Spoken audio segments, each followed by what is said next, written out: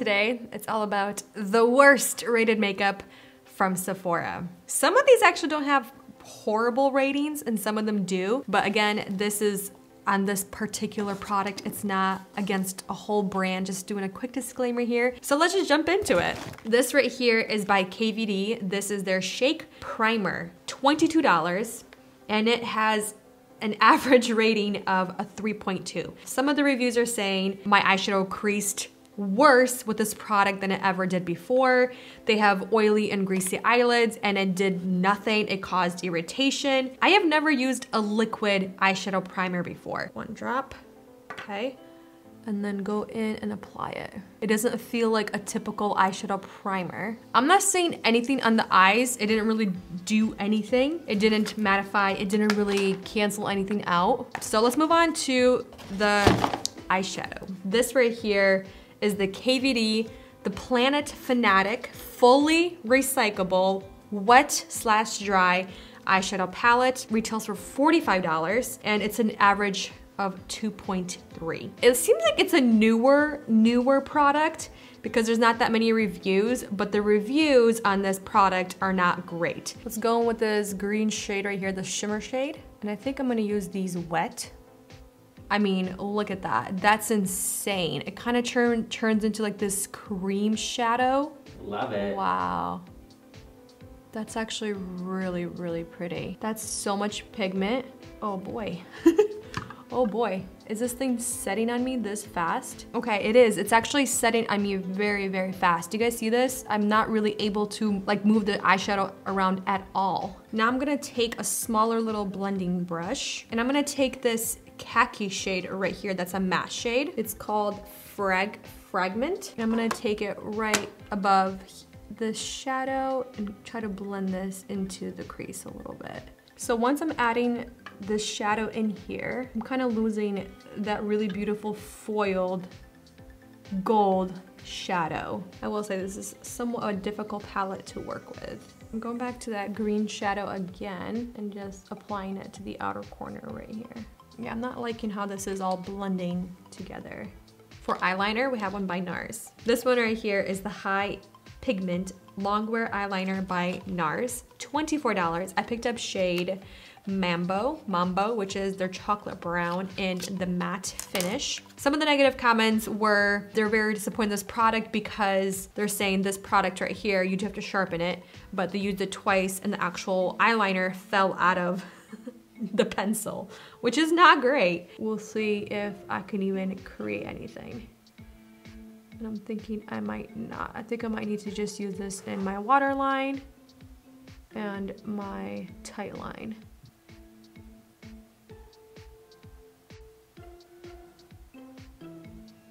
I'm gonna sharpen this and let's see how it sharpens. Looks like it's sharpening. Let's see if it's gonna break. Okay, nice. You guys saw that before, it was a nice little stub. Now we got something. I feel like this eyeliner is adding something to the look that I'm liking. And I can feel the eyeliner moving in this pencil. I feel like if I sharpened it a little bit more, it may fall out. I'm gonna take the eyeliner on this brush and just extend it. It drew on really well. It's quite pigmented, but I can see that because it's like moving inside the pencil.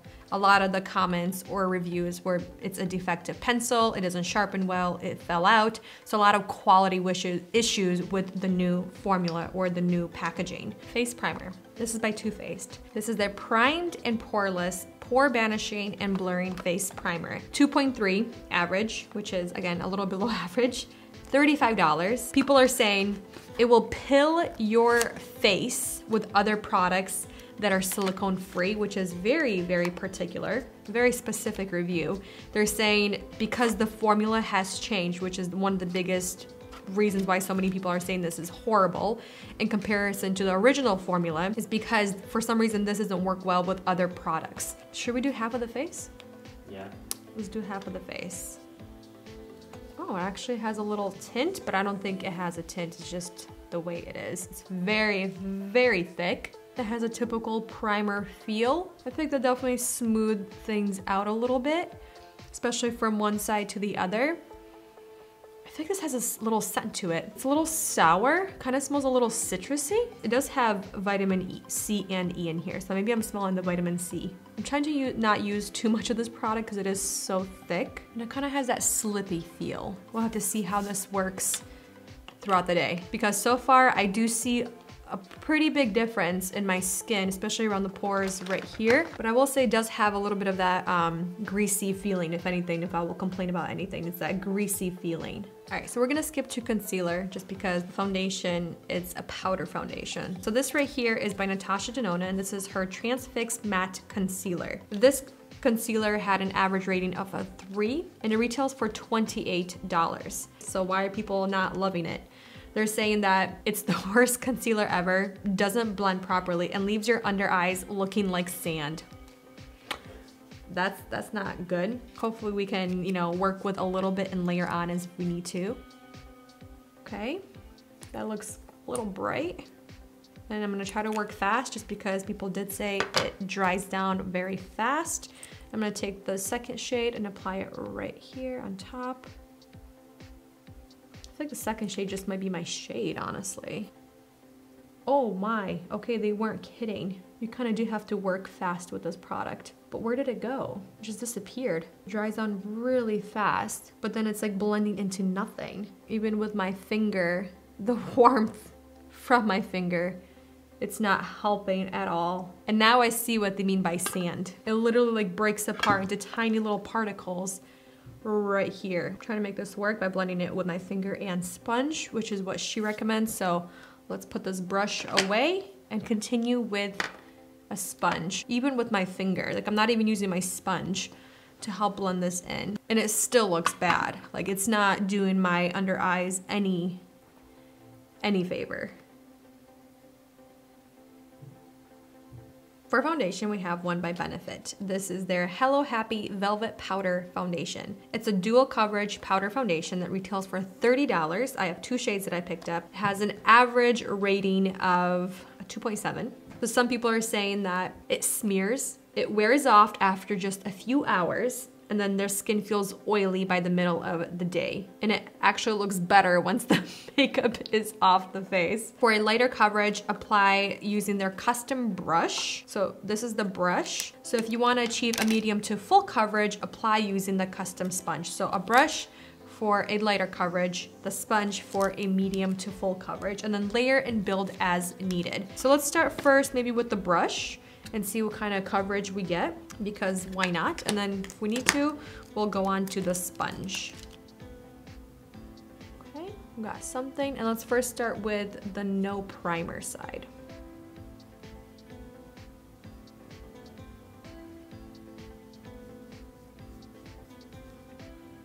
Looking a little bit fair.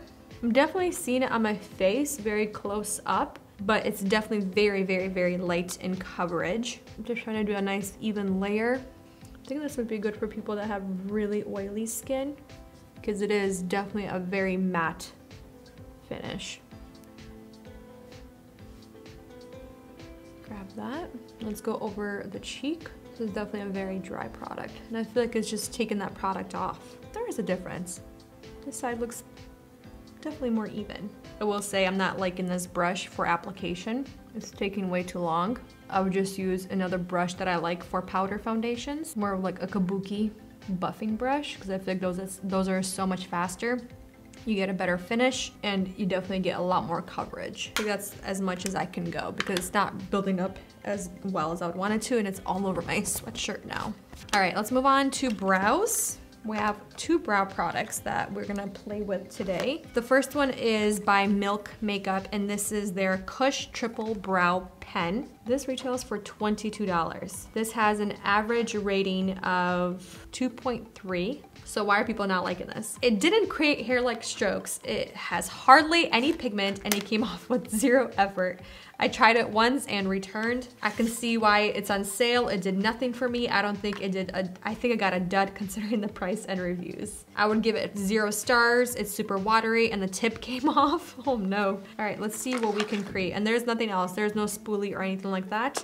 So we're gonna use it how they suggest. Let's brush up my hairs, my brow hairs.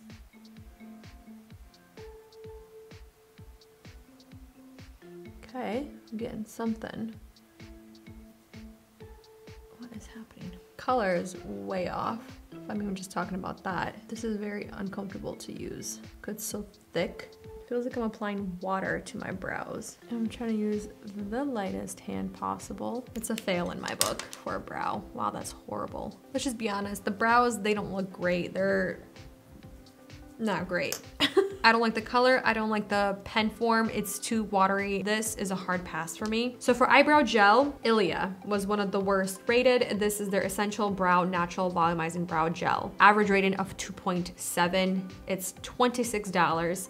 I've already actually reviewed this product when I did the full brand of Ilia. And if you guys remember, my first impression, I did not like this product whatsoever. But at the end of the day, I changed my mind because of how good my brows looked the entire day. My biggest issue with this product was the applicator. It is so thick, you can't be precise with it, and it kind of just makes it difficult for you. How I basically use it is I apply this product to my eyebrows and then go in with another spoolie just to really help blend everything in. And that's how I find that it works well for me. And that's what people are complaining about as well, is this applicator and how bad it is. But the actual formula is really beautiful. And I feel like also you have to use the slightest hand. A little goes a long way with this product because it does create really beautiful feathery brows. And I do like to use this on its own when I have my brows laminated or when I just want like a no makeup day but still have something on my brows. But this brush is the worst. I'm gonna take a little eyebrow brush with a spoolie and just very gently just kind of work this product through my brow hairs. All right, let's move on to mascara. So this right here is by YSL. Very expensive, $29 mascara. This right here is their Mascara Volume Effect Folk Hills Radical Mascara. Is that how I pronounce it? It's a mascara featuring a new brush and is saturated with carbon black formula that delivers immediate volume for an extra black false lash effect. I mean, that sounds great. Give me all of that, but why is this rated at an average of 2.1, one of the worst rated mascaras? So what people are saying is they got a sample of it, they have really long lashes, but when applying, they got specks under their eyebrow and they couldn't get it off. Oh no. So I'm really nervous of what that means. That's a black mascara. That's intense in pigment. And it's definitely wet. All right, I'm not impressed with this mascara for several reasons. The formula is very heavy, so even if you curl your lashes, they're just gonna droop down. I tried cleaning it right here, and it's a really sticky type of a formula. As a person said, it's very hard to take off. So I'm really interested how this is going to be at the very end of the night. But because the formula is kind of sticky, I'm wondering once it sets, if it's just gonna set all day until you take it off. But some people said that it's smeared on them like a smudge. So I don't know what's happening with this mascara, why the formula is so interesting. I do have a liquid gel blush. I wanted to see how it's going to apply on top of the powder. So this right here is the KVD. It is their Mod Con liquid gel blush. So this doesn't have too many reviews, but the reviews that it does have, it's an average of a 3 out of 5. $26. I picked up shade Luminary number 50. And this is a lightweight, long wear liquid gel blush for a modern skin look, hydrated and dewy with a punch of color. But what is negative about this is this disrupts your makeup upon application with fingers, sponge, or a brush. Just wipes off whatever you've already applied. They say 1 to 2 dots. Let's start with 1 dot. I'm gonna work it with my fingers. And then maybe we can use a brush on top. Ooh, it's definitely giving that jelly texture to the skin. I'm gonna work it with my fingers. It's not super pigmented, but you are getting some pigment there. Honestly, that wasn't bad to blend out. And I actually like how that looks on top of that powder, but it's so sheer. Can you see where I applied blush, babe? Very little. Yeah, on that one. That's how I do. Yeah, like very little, right? It looks beautiful on the skin. Like that's actually really pretty, but I can't sit here and say definitely go spend $26 on this liquid gel blush to get these kind of results. It's so minimal And it's just, there are far better blushes on the market out there. And I'm not liking how it broke apart the makeup underneath. And I don't like that there's barely any pigment or blush on my cheeks. All right, let's move on to bronzer. This bronzer is a 3.3 out of 5, which is honestly not bad. It's Benefit Cosmetics, retails for $32. This right here is their Hoola Contourist. It's their complete bronze and contour palette. So it basically has all of their Hoola bronzers combined into one little palette right here. I don't know why this is rated so bad. Some people are saying that it's very small and misleading. I don't think that's bad. Let's go in with the original Hoola and bronze up my face, contour my face, you know? Some of the other reviews were saying that the colors are a little bit lighter and they're not as pigmented as the originals in, like, let's say if you get in the full size.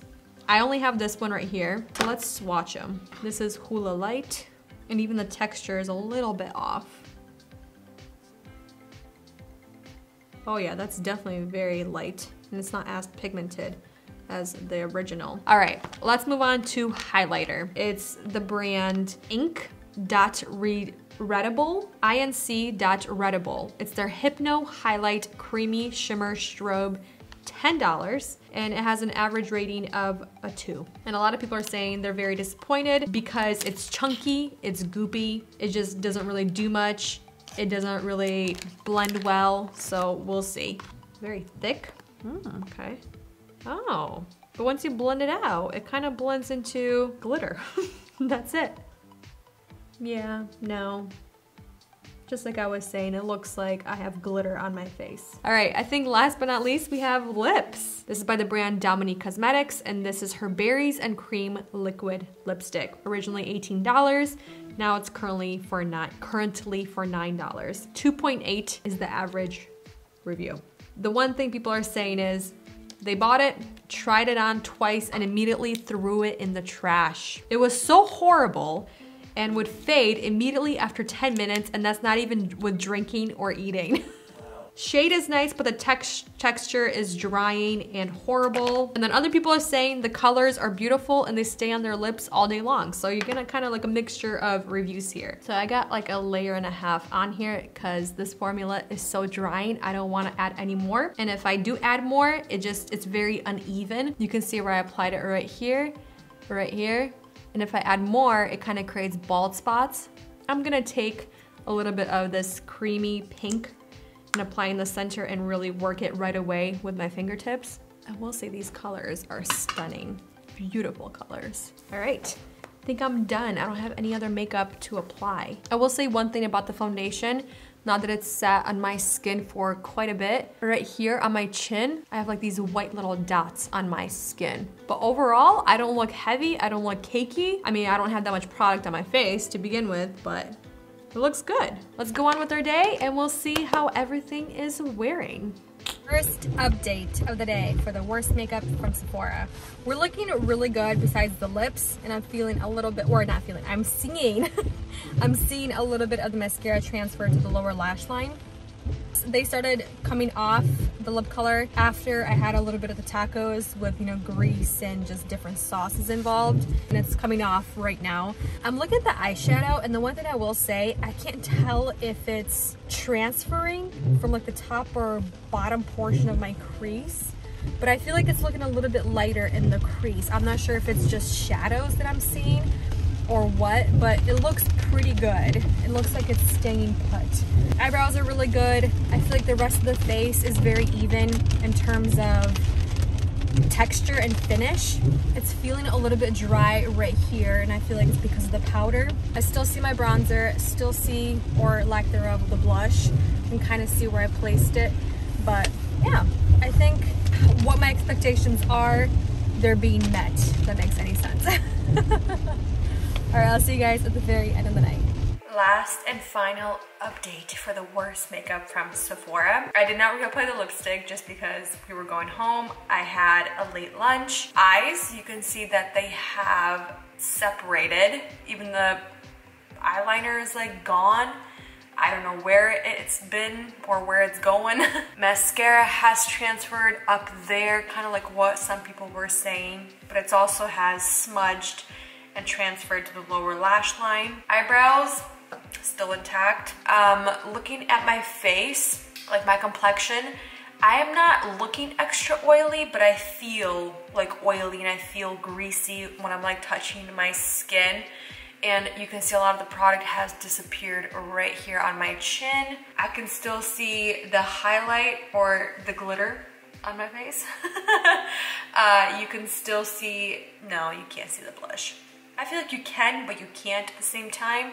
So overall, most of these products, they're not great, especially for the money. For example, let's go back to the primer. It did not extend the longevity of my makeup. Even on to the concealer, it's still horrible. It's even more horrible as the day goes on. It looks so crepey. It looks so sandy, as that one person said, which is, at first, I did not understand what they were saying. I'm like, how can a concealer look sandy? But somehow this concealer looks sandy underneath the eyes. Like it exaggerates every little texture underneath your eyeballs or just right here. But it's also so drying and it kind of just like folds and crepes everything together. A lot of it is not impressive. That's all I gotta say. Besides that Ilia. But I already knew that going into this video. But that's the only product that I have changed my mind about. Everything else is just, it's not worth making a product work if it already doesn't work to begin with, especially if it's a formula issue, not packaging issue. Packaging issue I can overlook, for example, Ilia. But if the formula is what's the issue, you can't really fix the formula. Do you know what I mean? So that's why a lot of products, they're a pass for me because the formula doesn't work. But for now, you guys, thank you for watching, spending time with me, and I'll see you next one very soon.